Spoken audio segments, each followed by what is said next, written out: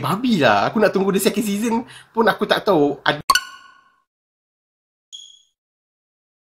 What happens when you give the creator and the main actor of the Office franchise a huge amount of budget to make a parody TV series of the United States Space Force? You get the Space Force. Okay, hari ni Zaf nak berkongsi dengan you guys tentang sebuah TV series yang baru saja Zaf menonton malam semalam, iaitu Space Force. Sebuah TV series yang baru saja keluar di Netflix, yang dibintangi oleh Steve Carell, Diana Silvers, John Malkovich dan ramai lagi. Honestly, kalau kau tanya aku tak pernah layan The Office. Satu episod pun aku tak pernah. Sebab aku bukan library Netflix. Aku bukan dah khatam mana-mana streaming service. So kau jangan ingat aku tahu semua benda. Space Force ini mengisahkan tentang General Mark Nair. Baru saja dinaikkan pangkat sebagai 4 stars general, dan dia diamanahkan untuk mengetuai satu branch baru di dalam Armed Force, iaitu Space Force, di mana dia orang akan menghantar manusia pergi ke bulan, semua tu lah, explore the ni lah, space. Okay, bunyi macam cerita ni science fiction, like a serious fuck punya TV series, tapi sebenarnya tak. Filem ni was, I don't know, it kind of like The Office. Aku tak tahu, aku tak pernah tengok The Office, tapi daripada skala dia lah, daripada skala The Office tu, kau bagi bajet berjuta, berbilion, lepas tu kau buat satu filem TV series yang pergi ke luar angkasa. Sebab dia punya production value untuk Space Force ni was like, wih bapa, mana dia orang shooting semua ni kan. It looks surreal, it looks convincing. Yang the kawasan yang dia orang shooting tu TV series ni nampak real, macam Air Force base, like serious fuck real. Tapi di sebalik kebesaran dan juga the detail of the background, dia punya setting, dia buat benda ni secara lawak, bodoh. Itu yang aku tak faham. Macam wow, US ni power gila. Dia orang nak buat cerita tentang lawak, yang lawak bodoh, tentang Space Force, tapi bajet dia orang besar gila babi. Bagi aku macam kalau Malaysia ni dah kena hentam lah kalau buat macam ni. Bajet gila-gila babi kau kan, tapi dia buat cerita bodoh parody je kan. Sebelum aku menonton tu, adalah abang-abang daripada Buzz Pop, dia orang dah pernah tengok The Office dan memang a huge fan of The Office. Dan dia orang sangat kecewa dengan Space Force. So aku macam, okay, teruk sangat kan. So bila aku tengok, dia tak adalah teruk gila. Dia just that daripada 10 episod, dia satu season sahaja, baru saja satu season. Dan setiap episod, 10 episod ada dalam 30 minit punya duration of TV series. Tak lama pun. Kau tengok satu season tu, 5 jam pun dah cukup lah. So, out of 10 episodes, around 5 hours yang aku spend untuk tengok TV series ni, almost 50% lawak dia memang punchline kena. Hampir 50% lagi, memang punchline dia macam hamba gila. Teruk. Aku tak tahu kenapa. Mungkin aku nak kata aku tak faham bahasa Inggeris. Aku okey je tengok TV series yang kelakar-kelakar sebelum ni, okey je. Chuck, Big Bang Theory, okey je, tak ada masalah. Aku suka Big Bang Theory. Tapi yang ni macam punchline ni macam kadang-kadang ada rasa macam shot sendiri pun ada. Okay, back to bagi aku lah, personally, aku rasa macam dia punya punchline almost 50% saja yang berkesan. Lagi 50% macam tak kena dan hamba gila, teruk babi punya gila lah. Selain itu, lakonan aku suka dalam filem ni. Steve Carell sebagai Mark Nair, memang aku tak tahu, aku rasa macam karakter dia lebih kurang sama je daripada dulu sampai sekarang. Okay, dengan filem-filem dia sebelum ni, dengan TV series sebelum ni, aku rasa macam sama je. Diana Silvers sebagai anak kepada Mark Nair pun okay. Aku paling suka dalam filem ni iaitu karakter yang dibawakan oleh John Malkovich. Dia punya karakter tu memang kena, dan aku tak tahu, mungkin ni sebab dia punya tona suara memang sama daripada dulu ke apa, tapi cara pembawaan karakter dan juga cara dia bercakap, cara dia bawa karakter tersebut sepanjang 10 episod ni, kau boleh nampak dia ni macam nerd, tapi dia still tak boleh nak buat decision macam apa yang Mark Nair buat. Dia memang pandai gila babi, dia boleh buat macam-macam benda dengan tim saintis kan, tapi still dia ada limitation di mana dia ada keraguan untuk membuat decision, which is Mark Nair yang akan buatkan decision tu sebab dia adalah orang daripada military semua ni kan.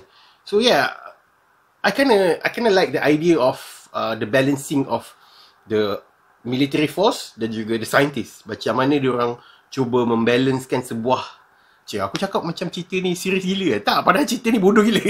Macam mana diorang balancekan the Space Force punya organisation kan. Tapi itulah the stupidness of the franchise membuatkan aku jadi macam production value gila babi besar. Contoh lah, aku bagi example gila babi ni kan.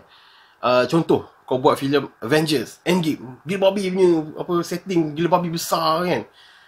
Tapi kau buat jalan cerita dia tak serius macam Endgame. Kau buat style Ant-Man ataupun Thor, Ragnarok ataupun Guardians of the Galaxy, kau buat scale yang lawak-lawak, parody lawak biasa je. Dia tak kena dengan setting yang sangat besar. So itu maksud aku, dia macam tak kena. Macam patut dia orang buat benda ni macam campy gila. Buat style campy baru orang macam enjoy gila. Tapi yang ni macam holy fuck, it looks real as fuck, tapi kau buat lawak yang macam tak kena. Macam benda ni aku tak tahu lah, itu personally aku rasa lah. Tapi selain daripada tu, apa lagi tentang TV series Space Force ni? Adakah dia worth my time? Yes, actually. Sebenarnya dia tak adalah membosankan. Aku tengok TV series ni, aku pause pada episod 5 saja. Dan aku rehat, aku makan semua tu, baru aku sambung. Dan aku boleh binge benda ni. Dan just to be, untuk amaran untuk korang lah. Okay, kalau korang mengharapkan the first season tak ada cliffhanger, tak, memang cliffhanger dia gila babi yang membuatkan aku jadi macam babi lah, aku nak tunggu the second season pun aku tak tahu ada ke tak. Jadi macam yes, aku baru faham. Bila aku tonton TV series ni, aku tak rasa benda ni boleh proceed untuk second season. Sebab dia macam it's quite unbalanced di antara setting yang digunakan dengan premise, structure dan juga idea yang digunakan macam tak kena, membuatkan aku jadi was-was. Boleh ke TV series ni pergi ke second season kan? So bila dia ada cliffhanger kat situ, aku macam fuck, aku tak suka TV series macam ni. Contohnya macam Kyle XY lah, Kyle XY season 3 ke apa tak, benda cliffhanger tiba-tiba cancel. So macam kau tak tahu apa jadi lepas tu kan. So aku takut Space Force ni bakal jadi macam tu juga. Tapi hopefully boleh kot sambung sebab Netflix kan. Tapi banyak agak TV series Netflix yang tak berjaya untuk teruskan ke next episode. Contohnya macam cerita apa lah itu, aku tak pasti benda ni. Oh yeah, Messiah it was not that bad. It's just that aku tak tahu kenapa dia cancel untuk second season, third season. Mungkin ada kena-mengena dengan benda-benda tu lah, provokatif semua tu. Tapi kalau dari segi pencapaian Messiah dan juga dia punya amount of hype dia, memang layak untuk pergi ke second season. Tapi dah kalau Messiah macam tu pun tak boleh nak pergi ke second season, apa lagi macam Space Force kan. Tapi tak tahu lah, mungkin reception daripada orang macam kita ni suka menonton filem TV series macam Space Force ni, mungkin membolehkan dia orang untuk pergi ke second season ke apa kan. But then aku harap ada lah second season. Sebab cliffhanger dia babi gila babi, bangang gila. Aku macam aku ingat kan ada lagi satu episod pun dia dah habis. Macam what? Dihabiskan first season ni tergantung macam tu. Macam anyhow, aku personally aku suka Space Force ni. Tapi tak adalah aku nak tengok lagi sekali. Yes, macam tu. Contohnya aku bagi example macam Chuck aku nak tengok every time. Kalau aku dah sebulan aku dah tak tengok first season, especially sekarang ni aku hanya ada season 4 je. So aku nak tengok season 1 balik tu, memang aku ada keinginan untuk tonton balik. Contohnya macam The Big Bang Theory, memang aku dah, ni kali kedua aku run time, aku dah season 8 dah balik. So benda tu jadi addictive. The Big Bang Theory pun aku tengok waktu aku nak berehat, aku nak makan. So aku nak enjoy sahaja-sahajalah, tak adalah nak serious binge ke apa kan. So benda tu jadi membuatkan kau akan kembali balik ke TV series tu untuk tonton balik. Tapi untuk Space Force ni, aku tak rasa macam aku nak tengok lagi sekali. Sebab aku tak rasa macam the excitement of macam aku tonton The Big Bang Theory dan juga Chuck. Aku tak adalah aku nak eagerly aku nak tengok lagi season 1. Aku just nak sambung je season 2, nak tahu apa jadi cerita. Sebab aku nak tahu story dia jadi macam mana selepas tu. Tapi kalau nak ulang balik, nak enjoy the laughs, no, aku tak prefer menonton Space Force ni. Okay, so yeah, rating untuk Space Force ni Zah bagi sebanyak 3/5 bintang untuk TV series Space Force. So kalau korang dah tengok Space Force ni, baru je keluar dalam berapa hari, 2-3 hari kot, baru keluar dekat Netflix. Korang boleh tengok dekat tu, sekejap je. Satu episod dalam 30 minit, memang tak lama. Tak ada macam cerita-cerita Korea sampai sejam setengah bagai satu episod kan.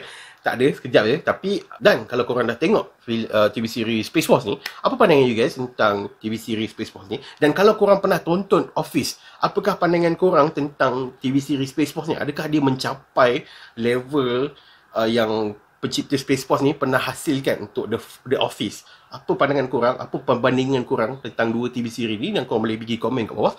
So yeah, apa pandangan you guys? Tinggalkan komen kat bawah. Jangan lupa untuk like, share dan juga subscribe ke channel Pure Pixels. Dan jumpa lagi pada Zah Vlog ke datang. Thank you.